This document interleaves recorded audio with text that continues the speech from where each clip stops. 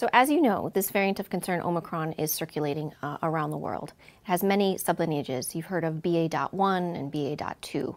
We now have a recombinant of both BA.1 and BA.2, and this is being called XE.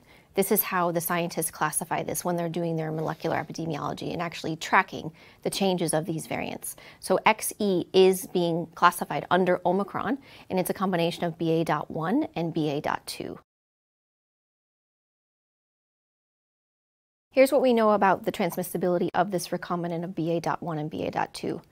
Based on an initial analysis of available sequences, there's a slight growth advantage of this recombinant over BA.2, about a 10% increase in transmissibility, not 10 times as has been reported by some. And again, this recombinant is classified under Omicron.